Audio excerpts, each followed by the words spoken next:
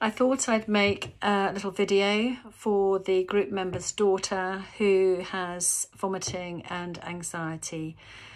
This is EFT tapping, and it's a very effective way to clear these feelings.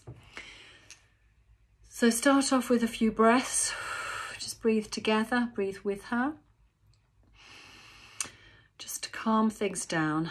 I usually say 4 breaths in, 4 breaths out, and move to maybe 4 breaths in and 6 out. That's counting for 4 and counting out for 6. And then this is a really good tapping point for anxiety. It's the collarbone point. I'm sorry, my jumper's a bit in the way, but if I sort of pull that down maybe, and then you're just on the collarbone here. And these points here, if you think about, say, a monkey in the zoo, they tend to do this, don't they, when they're feeling a bit anxious, and this when they're feeling a bit angry. And to be honest, sometimes there's some anger going on, and if she's vomiting, that does sound like there's some anger happening.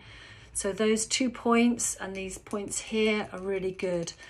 Breathe, and then if she can just say what she's feeling anxious, feeling overwhelmed, confused, angry, sad, fed up, whatever she's feeling is fine, and just do say what it is you're feeling in the moment. Also where she's feeling it in my stomach, sick feeling in my stomach, I don't want to go into school, I feel sick. I know it sounds counterintuitive to say the thing that you're experiencing, but imagine that you're tapping to clear that feeling.